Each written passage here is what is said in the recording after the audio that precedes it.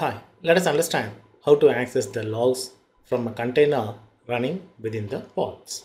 For understanding purpose, I am going to have a pod with multiple containers. I have deployed a pod, multi-container pod with 2 containers. The pod was created using this specific YAML file, and the same is added as a part of the GitHub repository, so directly you can copy and start using them. It's going to have 2 containers, one container with the image engines and another container with the image Alpine. The engines will be serving in the port 80 and Alpine will keep accessing the local host using wget. So this is how internally it's going to look like. I will be having a pod with 2 containers, one container with the engines.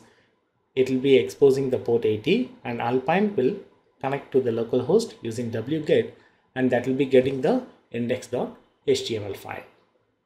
I'll be using the kubectl logs command and the pod name.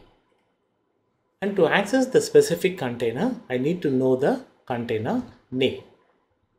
In case if more than one containers are running, I cannot access it without the container name, so I have to provide the container name. The error message itself is providing these are all the 2 containers running, or otherwise I can identify the container name using describe of kubectl. Kubectl describe pod multi-container pod. So that is having 2 containers, container 1 and container 2. Let me access the logs from the pod and provide the container name, container 1. So the container 1 is running the engines, and since wget is accessing the container engines, the engines log is having wget is accessing it, and all the get requests it will get logged. So the get requests are getting logged and it is accessing it every 2 seconds. Now let me access the container 2 logs.